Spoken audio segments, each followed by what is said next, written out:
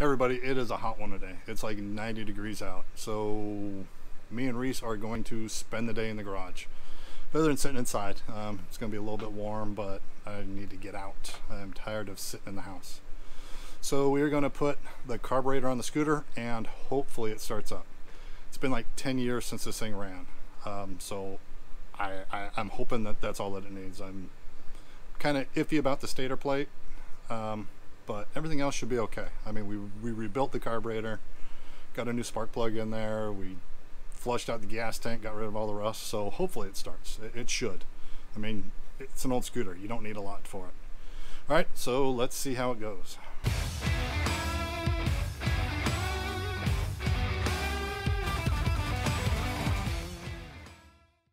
So first thing we do is put the gas tank in, run the fuel line up through there. All right. Then we need to put this on, but before we put this on, I clean this off, right?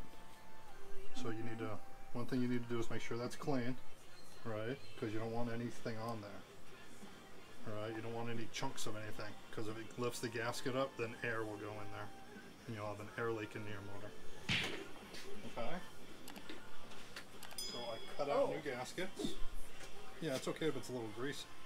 Okay, I was like, oh no. Alright, so the gasket goes on there first. So I'm going to take the gasket, put it over those two bolts, those two screws. Okay, push it down. Yeah, just go a little bit at a time on each side so you don't rip the gasket. Alright, and then I clean this thing off. Put this down in here. And that sits down on there.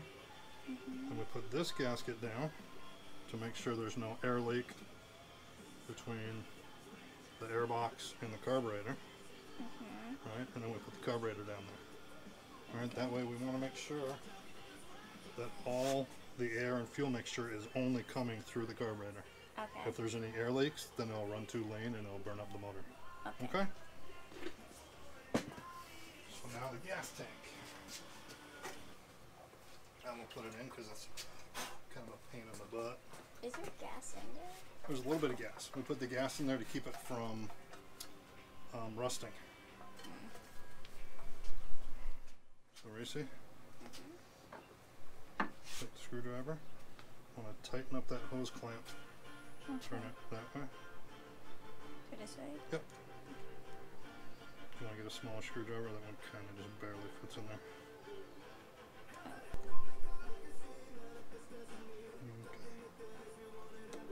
Good there. Alright. I think it can still be a bit tighter though. No, that's good. You don't want to squeeze it too tight. Okay. It's on there. And it goes like that on there.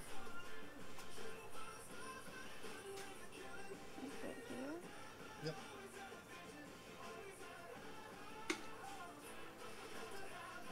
Now we want to put the carburetor in there.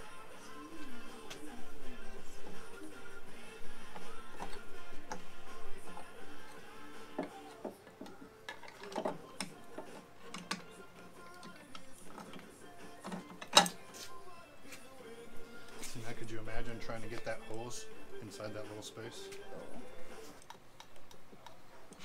And so tighten that up.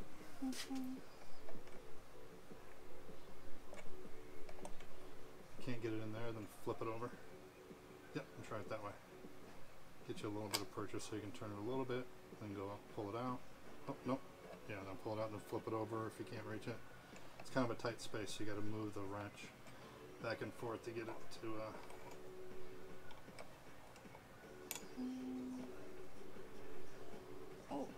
go up a little bit. Go up a little bit. There, now you can go. So, yeah.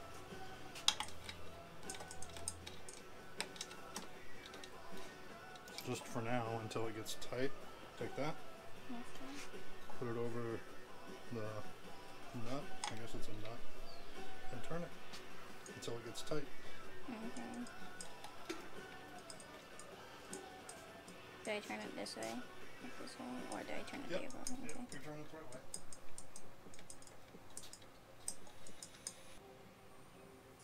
I'm not sure if this is hand tight or not. I don't know.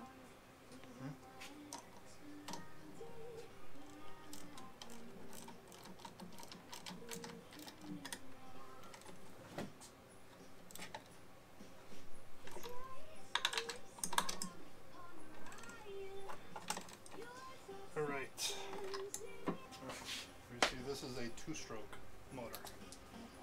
So a 2-stroke versus a 4-stroke. With a 2-stroke, you have to pre-mix it. Now either you get a scooter that has a little thing and automatically mixes itself, or like me, I don't have the little pre-mix thing, so I have to mix it by myself. So every time I put... I thought oil was black. Nope. So every time I put fuel inside of here, I gotta put oil in it as well.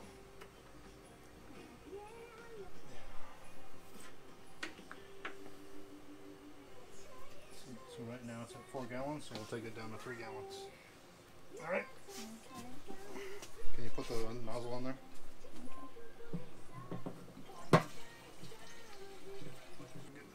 Okay. Whoops. Oh, oh. Yeah, you don't want to pull it out before I bring it down? Sorry. It's okay. Alright.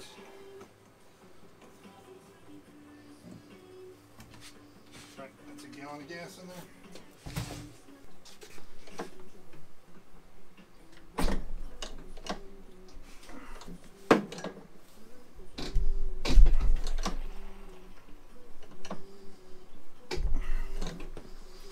Why is it locked up?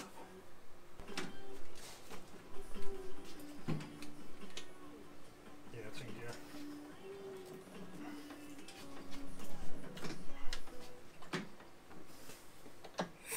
There we go. So damn. Now we turn it on.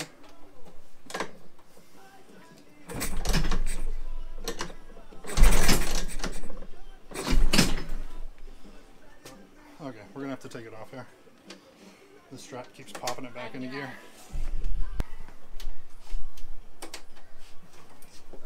Lights.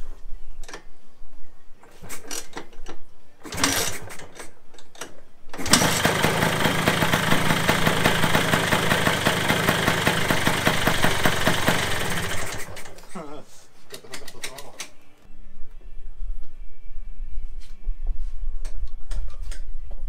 Right.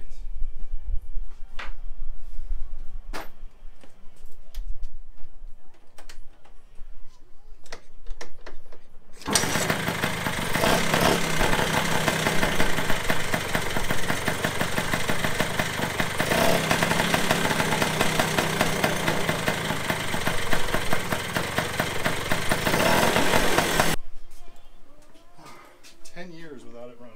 Reese. Whoa. I was 1 This- year old. Yeah, this hasn't run since you were a baby. Since I was 1 year old, and that was like, and I turned 11 like not that long ago. Yeah. That's the scariest part. But that when you were born was the last time I rode it. I just didn't have time to ride it after that.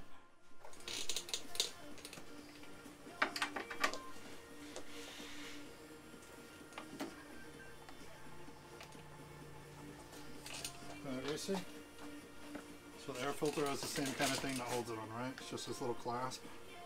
Just tighten it up. Alright? It's oily. Ooh.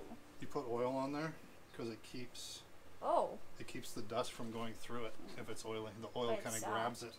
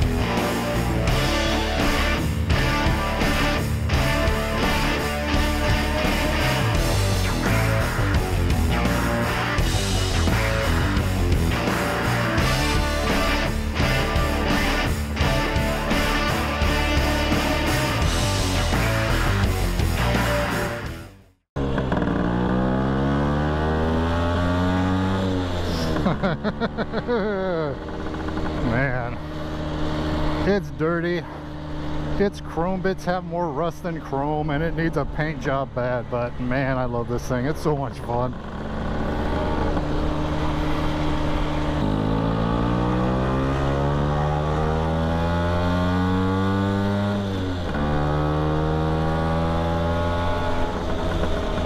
Speedometer's broken. I need to order a new cable tomorrow.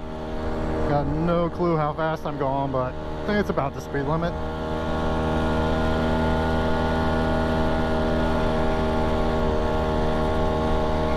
Oh man, this thing is so much fun.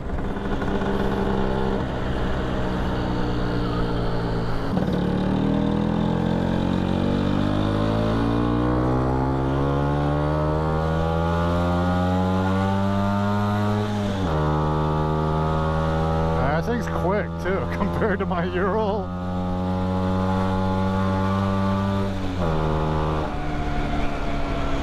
It's like so much quicker than my Ural.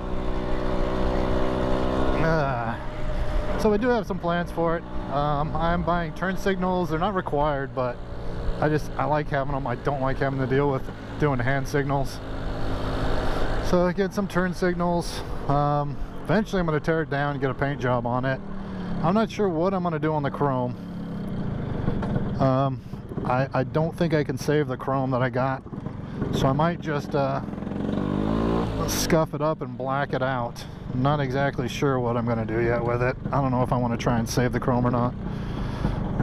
Some of it's the original chrome from when I mean, like the leg shield chrome is from the scooter, so it's from '74.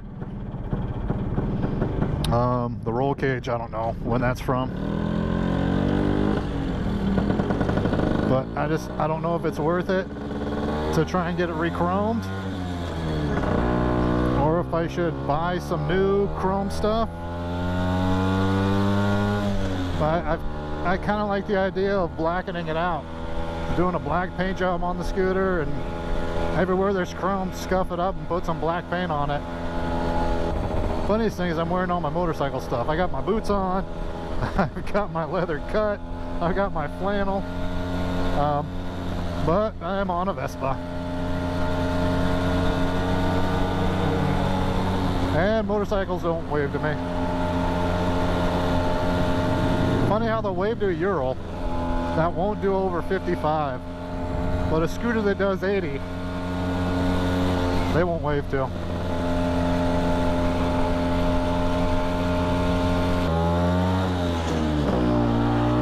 Funny thing is, I got to get used to going on two wheels again. I've had a sidecar for so long. I'm not used to having to balance and put my feet down when I stop. Actually lean when I turn.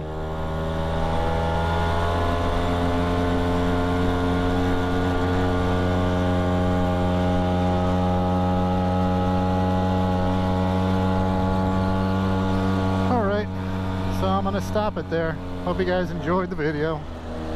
I'm going to drop off one daughter, pick up the other one, so I don't have to hear about how one got a longer ride than the other.